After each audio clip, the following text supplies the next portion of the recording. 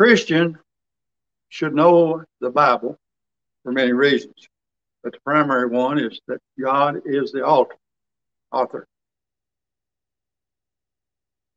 All Bible students know that God is creator. We find that in Genesis 1:1. In the beginning, God created the heaven and the earth. We also, as a Christian Bible scholar, we find out that God is the Redeemer.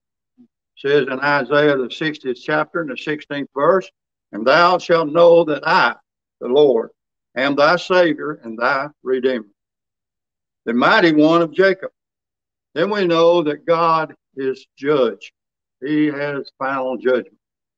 A lot of people today, they don't give God his place. They really scramble with the thought of there even being a God. But know that God is the final judge. One day, every person is going to stand before God and be judged according to what they did here on earth, whether or not they accepted the Lord Jesus Christ or they didn't.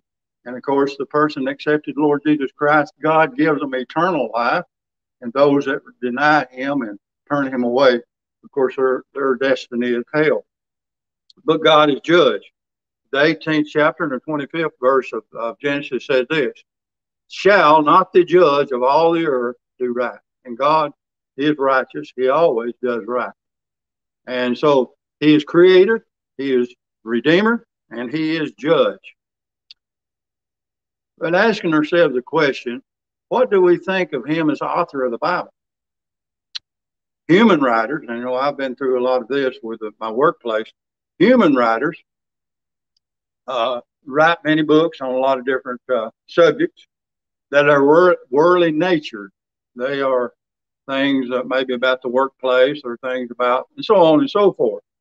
And human writers feel that it's very vital that we read their books for worldly knowledge. But it's much more important that we read God's book, the Bible. This is spiritual food for us. This is not worldly food. This is spiritual food. About 14 centuries ago, 14 centuries before Christ, God's Word, the Bible, had its beginning in the Sinai Desert. And this really a terrible place to be. It's arid and it's hot and dry and so on and so forth. But God spoke to Moses, who once was a prince in Egypt.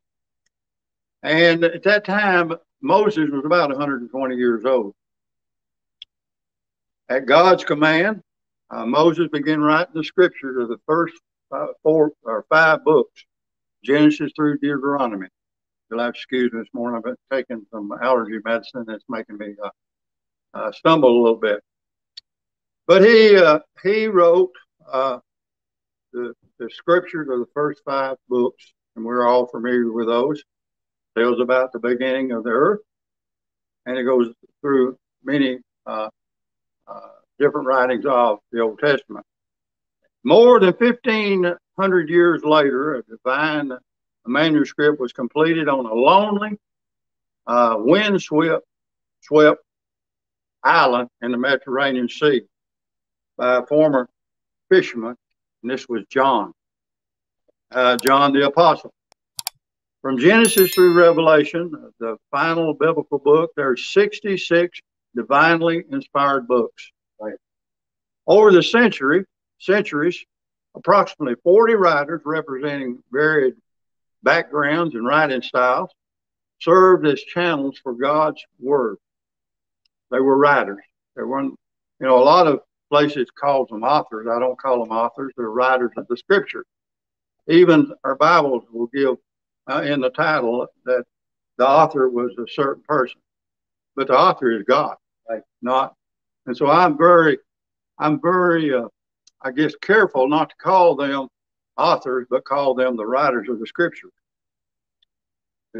Yet, in spite of all these variations and time and talent, this is over many, many years. We just talked about there 1,500 years. And all these different writers. And in spite of this variation in time, the completed work displays a historical, theological, geographically, the tropical and biography unit that is in consistency throughout it. You can't find one inconsistent place in the Bible. And there's many people who might argue certain points of the Bible, but they don't understand. They don't really get what God is saying. You know, I know in the olden times they referred to people that were sons of people. You know, like Cole is my grandson, but he's my son. His son would be my son, and that's the way they I guess interpreted I guess father-son relationship. It goes all the way down through. In other words, they are of my lineage. They are my son. So some people will stumble on that, but there's no inconsistency in the Word of God. Now, the Bible's practical benefits for us may be, I guess, well summarized in two categories or two headings: knowing and growing. And we're just kind of doing a little get the fly on the ground with this topic this morning, but later on we're going to get into some more depth. The Bible proclaims the good news, and from one end of it to the other, it proclaims the good news of the gospel that we might come to know God. The only way we can know God is through the Lord Jesus Christ. You go all the way back into Genesis, and you find the Lord Jesus Christ being given. And all the way through Revelation. It's all about the gospel, the good news of the gospel. It explains the will of God that we may grow spiritually before Him. I was talking to somebody a couple of days ago, talking about the Word of God in some areas, and this person seemed to be Calvinistic, and I said, "That's Calvinism." They kind of thought that God knew before the creation of the earth who's going to be saved and who wasn't going to be saved. That's Calvinism. Right. I know some of the greater preachers, and I read a lot of their writings. You know, Charles Spurgeon, he was Calvinist, but he was a good writer, and he gave the gospel and so on and so forth. But if it's already been determined, then that's Calvinism. Right. You know, and I know there's some denominations will say that there's no need to give an invitation because God already knows who's going to be saved and who's going to be lost. But anyway, the Scripture reveals our place within God's program, and it answers crucial questions pertaining to our origin, our purpose, and our destiny. My destiny is with the Lord Jesus Christ in heaven for eternity. We sometimes miss the importance of that. And I gave that, I guess, some deeper thought to the person I was talking to last week. But because God has revealed His unchanging truth, and by the way, anything you read that God said, it will stand eternally. You know, and I've said this many times, but I want to say it again this morning. There's a lot of different promises you may get from different people. You may read manuscripts that are nationally based, such as Constitution, and we can read that, but they will not stand eternally. But God's word, anything He says, will stand eternity. Right? And we'll give you a verse a little bit later on that. But God has revealed His unchanging truths. Brother Jim has been teaching on dispensations in the Bible. Very interesting, very informing lessons that he's given on dispensation of time. God never changes. His truth will stand eternally. Now, if you misapply the Word of God and interpret it, and I'll say interpret because that's what a lot of people are doing, interpreting it the way they want it to read, then sometimes it can be confusing. But remember, God is an unchanging God. Anything that He says in His Word, it will stand the eternal test. And the Christian faith, our faith in God, provides real answers and guidance for every generation. When I say that, I'm talking about when we ask God in prayer, and He answers that prayer. We realize that God is a very gracious God, a very, very merciful God, and especially in salvation. Also, as we gain our saved position or our Christian position with God, I'm so thankful that He's long suffering to forgive me when I fail Him. Now, although that we can't grasp with our human mind how individual events fit into God's program, a lot of questions in my family. Why did this happen? Why did that happen? But we may not understand. And sometimes it's very hard for us to even try to understand. But Ecclesiastes, 11th chapter and 5th verse says this: As thou knowest not what is the way of the Spirit, nor how the bones do grow in the womb of her that is with child, even so thou knowest not the works of God, who maketh all. So we can't understand it a lot of times. Our mind is not, and God reveals as we get to be older Christians. He reveals things to us that He didn't reveal 20 years ago. I'm very thankful for that. I see things in God's Word, and of course, teachers and preachers bring it to my attention in a lot of cases, and I understand it. Well, yeah.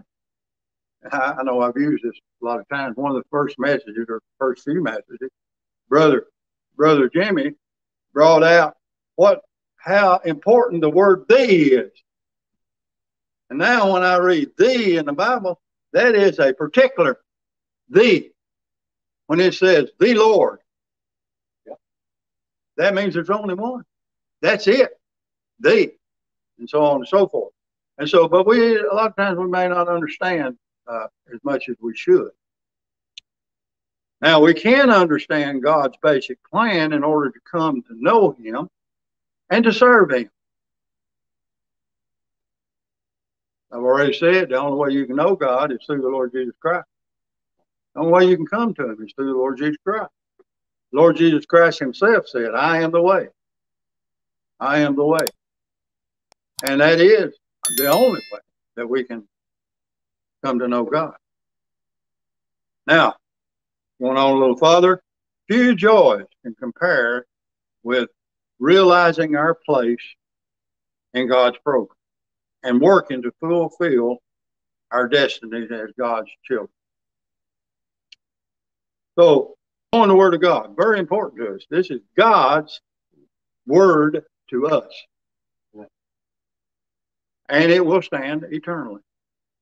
Anything He promises, anything He says, it will stand eternally.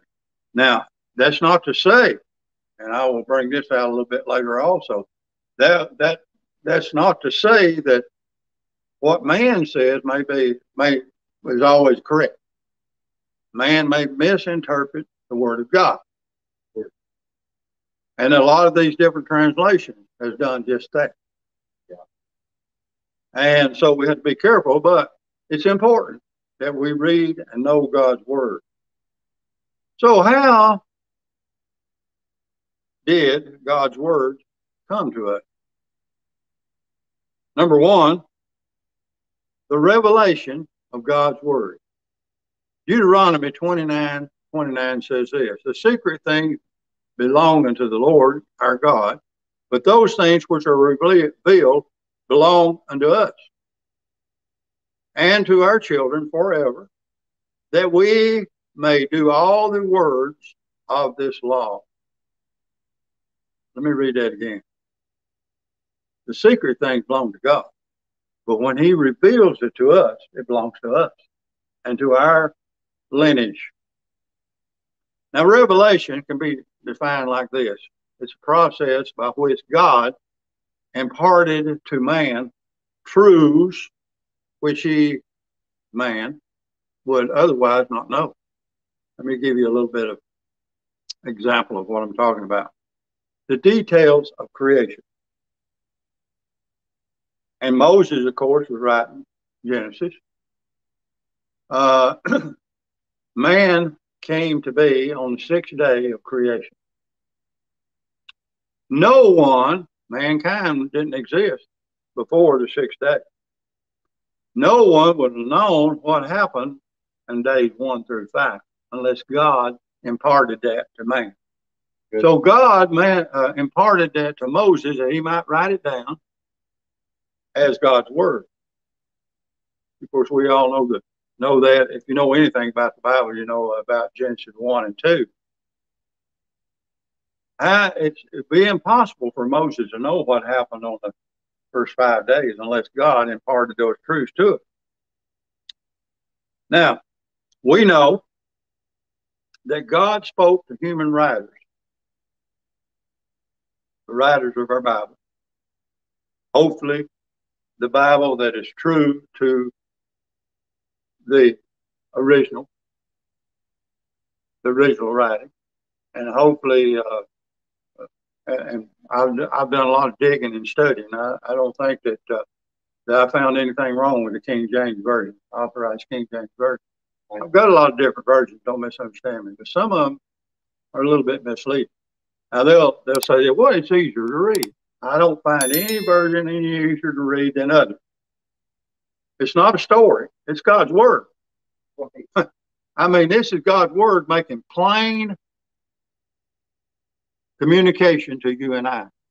It's not a story. It's not for enjoyment. It's for our uplifting, our gain as a child of God. And if you're not a child of God, it is to get you to become a child of God.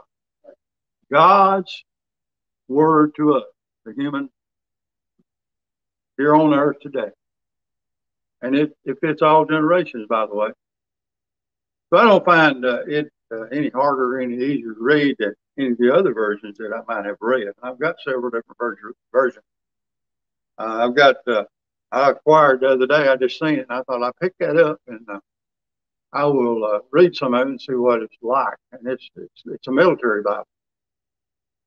And it's pretty good. I mean, I'm not really dug into it that much, but it gives place to the virgin birth. It gives place to, it does a pretty good job, but it's not what I would teach from, because the true and tried word is the King James Version as far as I'm concerned. Now, God's word came to us through revelation.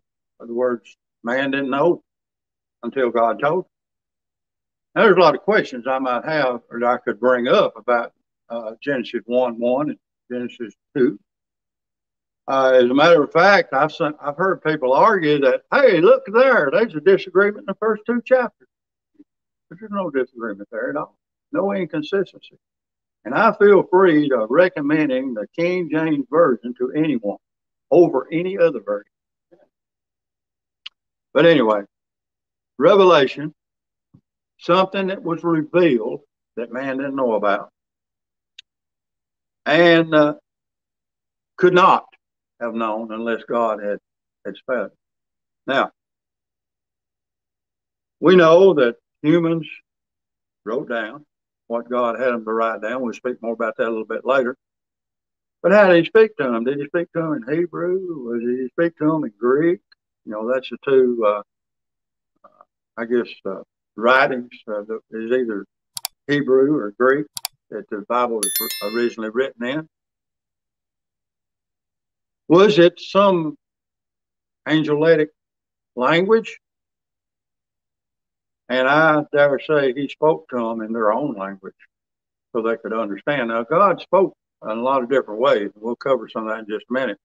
But a good example of that is God, when he called young Samuel first, and this is given in 1 Samuel, the 3rd chapter, first 10 verses. Samuel first mistook God's voice for that of Eli, the priest. And then later he became, so he was talking to him in a language that he could understand. He was talking to him in his own language. And so this goes to show you, and God speaks to us in a lot of different ways, and he spoke to me in a lot of different ways. But he speaks to us in our own language. He speaks to us in our language now, as far as I'm concerned, is King James Version. Now you can get a lot of different versions. Stack them up here, they'll stack up very high. They're probably taller than I've got several. You know, I've even read some of the Catholic Bible, and there used to be one downstairs. I don't know what happened to it, but I've read some of it.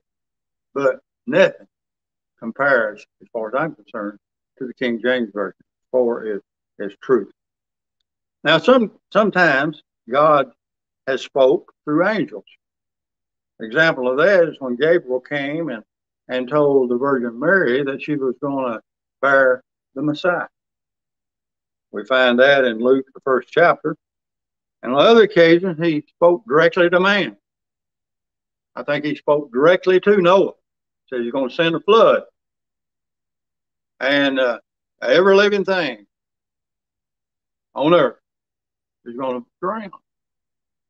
He told him exactly what he wanted him to do. And I think Noah followed it to great detail. And his family was saved from the flood because.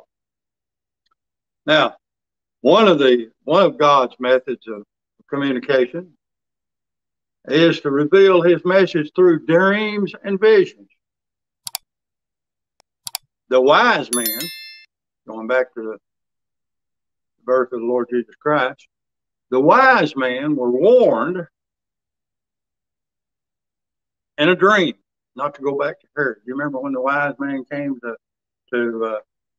see the Lord Jesus Christ? Of course, Herod, he had motives to try to kill the Lord Jesus Christ. That was the devil's work in that situation. But God told him in a dream, so don't go back to Herod. Don't go back to Herod. Peter was instructed to minister to Cornelius in Acts, the 10th chapter. God has communicated in many different ways. He revealed himself to Moses in a burning bush.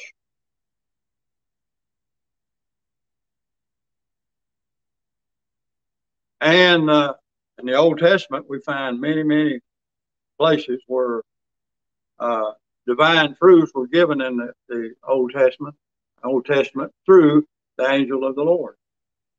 And most Bible students think that this heavenly messenger was the pre-incarnate Jesus Christ. I think they're probably right. For example of this, the Lord reassured Joshua on the eve of battle. And Joshua, the 5th chapter and the 13th. So God speaks in a lot of different ways, but mainly he speaks to us in our own language. Today, I don't look for a vision. I look for looking at God's word and praying and asking him to give me understanding. Yeah. I don't look for a dream or a vision or anything because God has written it all down. I've got it right in front of me. I don't have to.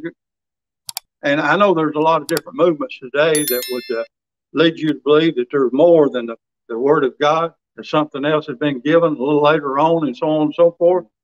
Many religions, and I'll say religion, have based their whole beliefs on something other than the Word of God. And most of us can give example of this. There's no other word but the Word of God. It's complete from Genesis to Revelation. And that's God speaking to me.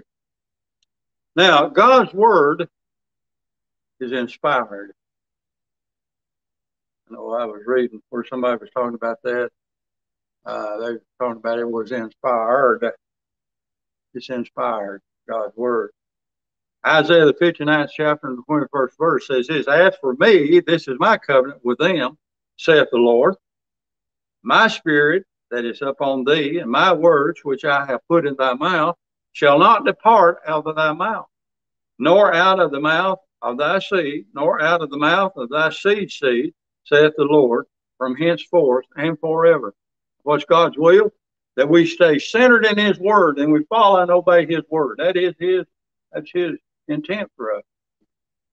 I know today, there's so many things that compete for our time. There's TV. There's not a lot on. I was talking to a friend of mine. I'll give this kind of funny. So what kind of TV did you buy? And I told him. He said, I said, I give too much for it. I said, they're way down now, and so on and so forth. And I'm not advocating you even should have a TV, by the way.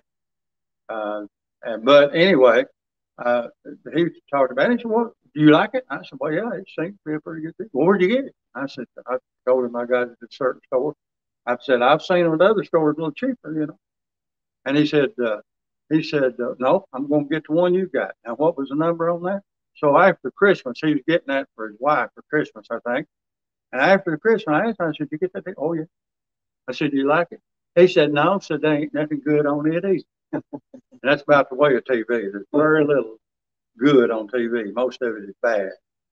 But it competes with our time. If we're not careful, we'll be allured to waste our time watching some silliness on TV. Watching something like, what's that the story of, I can't even think the name of it, the farmer that him and his wife came from New York. What's the name of that show? No, it's not the Hillbilly. That's silly too. It's so silly, and you waste your time even watching it, so on and so forth. But a lot of things compete for our time, but our time should be spent in trying to understand God's intent for us, and we do that through studying His Word. And here in this verse, it says, stay centered. Stay centered. Don't let it depart out of your mouth. Now, the word inspiration is found only once in the New Testament. 2 Timothy, the 3rd chapter and the 16th verse. I'll just kind of get my plow on the ground this morning. We'll continue the next time I teach. But 2 Timothy, the 3rd chapter and the 16th verse says this. All Scripture is given by inspiration of God and is profitable for doctrine, for reproof, for correction, for instruction in righteousness. Now, that's the only place that you find inspiration mentioned in the New Testament. But there's a lot of other verses that might come from a different direction that tells you the very same thing. I just read one, even in the Old Testament, in the 59th chapter of Isaiah. Same thing. But we only find that. Now, divine inspiration logically follows, is followed by revelation. Our divine inspiration is following the divine relation. God's given man something they didn't know, that He write it down. This is God's Word. In Revelation, God speaks to man's ear, while by inspiration He guides the pen that ensures the imparted message that He's given is correctly written down. So when I think about reading the Word of God, and I'm talking about the original, some translator may have changed it, but I'm talking about the original. I'm assured from God's Word that He proofread it. This is exactly what I want you to say.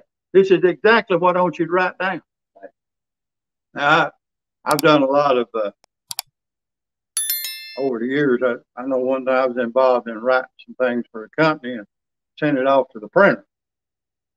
And I'd have to proofread it over and over and over and make sure everything's just right. Over and over and over. I never did like to do it.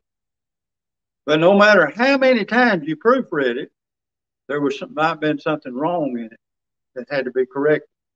Like the printer would come back and did you really mean to say a instead of and so on and so forth. So when I think about God inspiring the Word of God, God breathed, God made sure what was written was exactly what He said. No mistake. There are several ideas about the process of inspiration. One's called the natural theory. This says that the Bible writers were inspired in about the same way that William Shakespeare was inspired. Another theory, called the content theory, suggests that God merely gave an idea to the writer, or what he wanted the content to be, and the writer chose in his own words what he would write down. But this is some people's belief. That's just Paul's writing, or that's just Peter's writing, or that's just Moses' writing, or that's just David's writing. No, it's God's writing. Right? In contrast, what Jesus said himself is this. He said that the very letters of the words were chosen by God. Notice what it says in Matthew, the 5th chapter and 18th verse. For verily I say unto you, till heaven and earth pass, one jot or one tittle shall in no wise pass from the law, till all be fulfilled. Every comma, every quotation mark, everything. And so Jesus said this, till heaven and earth pass, not one jot or one tittle shall in no wise pass from the law. Now, this position is referred to as a preliminary verbal view, which says that all the very words of the Bible are inspired by God. The very words, right? Every period, every comma. Periods and commas are very important. Brother Jimmy from time to time will mention some of the punctuation in the sentence, and hey, this is connected to this because of this punctuation, or this, and so on and so forth. So it's important. But God put every punctuation point and everything. It's true. It's His word. Now, Jesus once told the devil that the Christian, or the child of God, is to live by every inspired word. Notice what it says in Matthew, the 4th chapter and the 4th verse. But he answered and said, it is written, man shall not live by bread alone, but by every word that proceedeth out of the mouth of God. Now, this don't sound like somebody that's been given an idea and they just write down what they want to. I mean, one day we're going to stand before God. All men is going to stand before God. And we're going to be judged according to His word.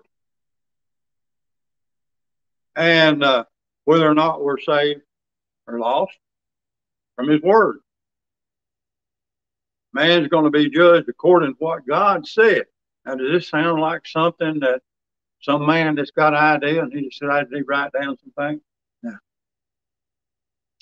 The Bible writers understood that their writings were being guided by God, by the Spirit of God.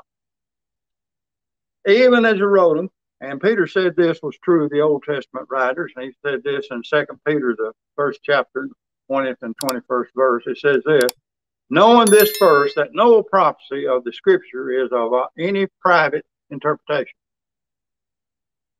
In other words, don't pay no attention to my interpretation. Make sure you check it out. I've listened to a lot of good teachers and a lot of good preachers, but I always check them out. If it's something that I don't know about the Word of God, I check them out. I think we should. For the prophecy came not in old time by the will of man, but by holy men of God spake as they were moved by the Holy Ghost. Don't sound to me like an idea that I would expound on and place it in the Bible. This is God very pointingly giving His word.